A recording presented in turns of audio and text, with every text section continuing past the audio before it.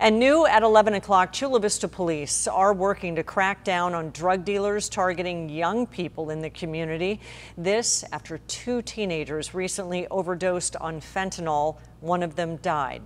ABC 10 News reporter Nia Watson spoke with an expert on the growing drug abuse issue among teenagers and what parents should know that could help save their child's life. Chula Vista police say the two overdoses happened just one day after the other. Unfortunately, they're the latest examples of the ongoing fentanyl epidemic in San Diego County. The innocence of teenagers is really exploited here. Licensed marriage and family therapist Nancy Knott specializes in drug addiction. She says fentanyl is becoming increasingly available to teens. It's mixed into other drugs because it's cheaper.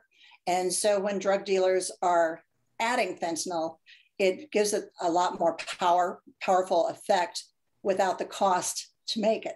Chula Vista police say last week a 16-year-old overdosed on fentanyl.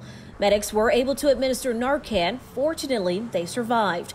Officers say the teen was with friends who all knew the drug had fentanyl in it.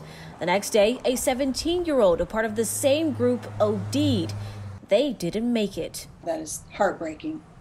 Unfortunately, it is not unusual in San Diego County right now. Knott says the pandemic has only made the issue worse. San Diego County officials say fentanyl overdose deaths had tripled from 151 in 2019 to 461 in 2020. This year, they predict 700 people will die from an overdose. We had prom, we had things we went to, we had the football games. All of that got wiped out over the last year and a half.